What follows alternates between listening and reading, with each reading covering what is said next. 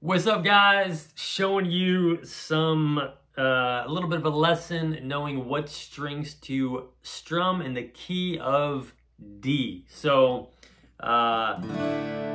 just to give you a little bit of a breakdown, these are the chords we need in the key of D. Your D, A sus, B minor, G. So those are the main 4 chords you're gonna need. Some additional chords we are gonna need in this key is an E minor, maybe a D over F sharp, maybe a C, let's see, what is this one? A over C sharp, and yeah, I think that's probably it. So if you need help with some of these chords, where the chords are going and like what finger placement I'm putting for each string, definitely check out the video up top and then in the description below. I'll give you a really good breakdown and a walkthrough on that. But for this one, I just wanted to make sure I showed you exactly which strings you should be strumming, because this is something, for whatever reason, I didn't really learn. No one taught me this, so I was just kind of like strumming wildly and aggressively for a while, and I didn't realize, but like if you hit the wrong strings when you're trying to play a chord, it just totally jacks it up and makes it sound terrible. So for instance, this D chord, that's how it should sound, but it could sound like this. And that's not good. We don't want to hear that, because we're adding in this bass note way up here, the E, the A. So that's the important part of why I want to show you which strings you should be strumming for chords in the key of D. So we'll start with the 1 chord, which is the D chord. So basically, just another quick little tip. If you hear people say the 1 chord, that just means it's the main chord. So if we're in the key of D, the 1 chord is the D. If we're playing in the key of G, the 1 chord is the G. If we're playing in the key of C, the 1 chord is the C. If we're playing in the key of E, the 1 chord is the E chord. So we'll start off with this D. Really, ideally, you just want to be hitting the bottom 4 strings, because again, your bass note is the D string, which is that 4th string from the top, 4th string from the bottom. So ideally, you just want to be strumming those bottom 4 strings. But I'll be honest, a lot of times when you're playing rhythm, you're just gonna probably incidentally hit that A string, which is fine. It's nobody's gonna tell the difference. You'll be fine. So the key thing is, for this chord, you want to make sure you rest your thumb up on this low E string to mute it out. You don't want to be hearing this, because again, if you hear this string for your D chord, that just sounds terrible and it ain't gonna fly. So just make sure you either mute, and I'm literally just kind of resting my thumb on there. You don't need to hold it down, because if you hold it down, that's going to give you a D over F chord, which I'll show you in a minute.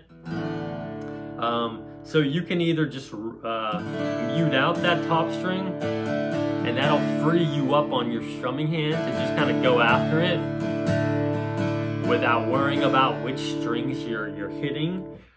Or if you weren't sure about that and you just wanted to intentionally try to strum the bottom 4 strings or the bottom 5 strings, you could try to do that too. Personally, it's way easier just to have that thumb resting up there to mute out that string. So anyways, that's the 1 chord, that's the D chord. Those are the strings you should be strumming. Let's go to the A sus. Similar to the D chord, we want to rest our thumb up on this low E string, because for the A sus chord, the bass note is the A. So that's your 2nd string from the top. So for this chord, we want to be hitting the bottom 5 strings.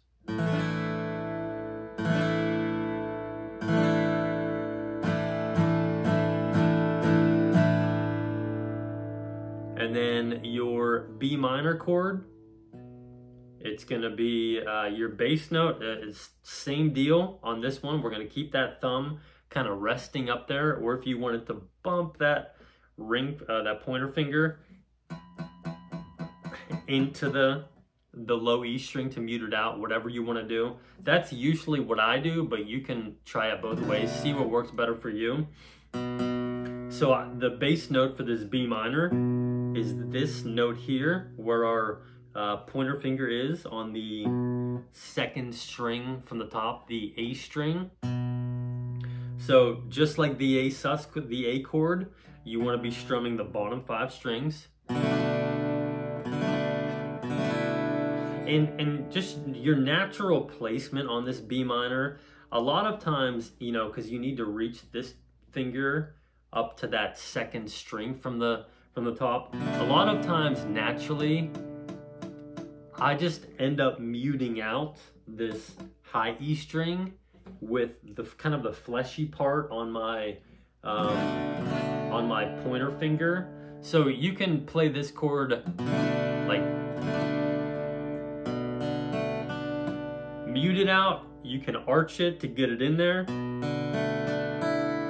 You can play it with the pinky on there sometimes if you wanted to. But usually I just end up kind of like muting it out. So next chord is going to be the G chord. And you're gonna strum all of the strings on the G chord. So, and again, similar to that B minor chord, sometimes I like to mute out that high E string.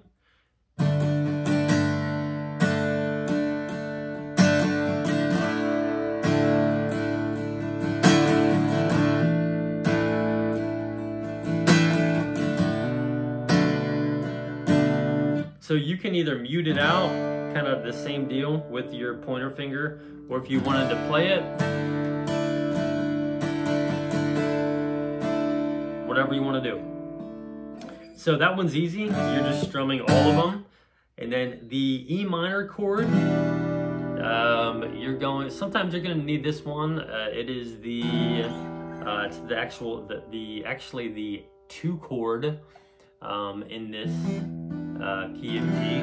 So it's just going to be, you know, if we were playing in the key of G and this was our E minor, you know, I usually, when I'm playing in the key of D and I need this chord, I'll usually just take that pinky finger off and just play it like that.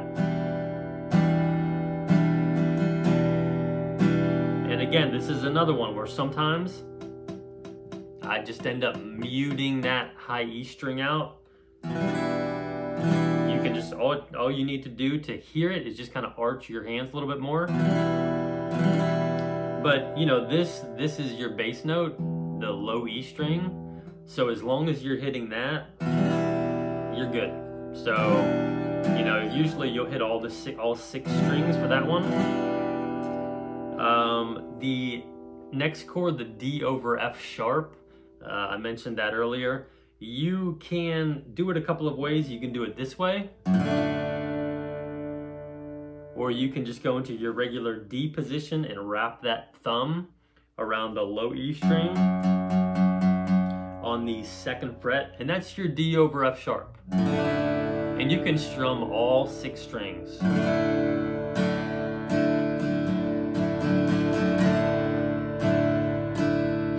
Or if you end up muting it out,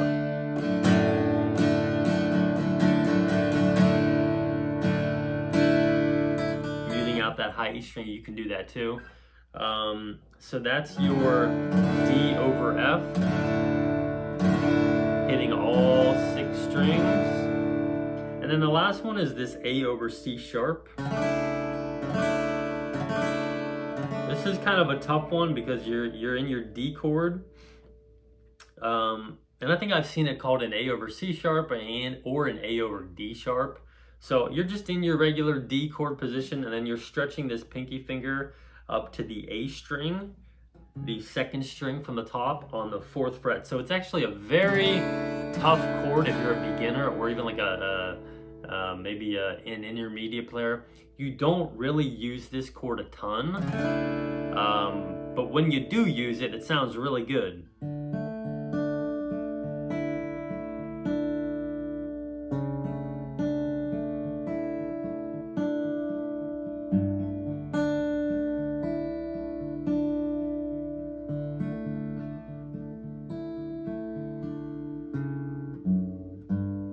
So it's a nice chord. You're probably not going to need to use a ton, but when you do, you know, that's your bass note that you know, the string your pinky's on. So you'll just want to strum the bottom 5.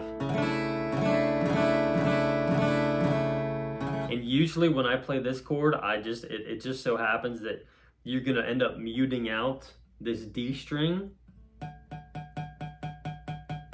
the third one from the top. You're gonna end up muting that one out with your pinky, and that's fine because your pinky's, the most important thing is you get that pinky on the A string. And as long as you have that, you're good. If you mute out that D string, that's fine.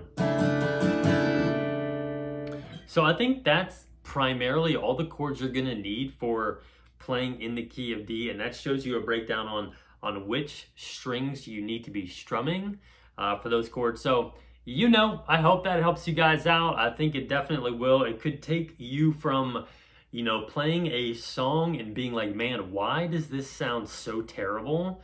Or why does this sound not as good as it should? Oftentimes, it's because you're not strumming the right strings. You're strumming all the strings,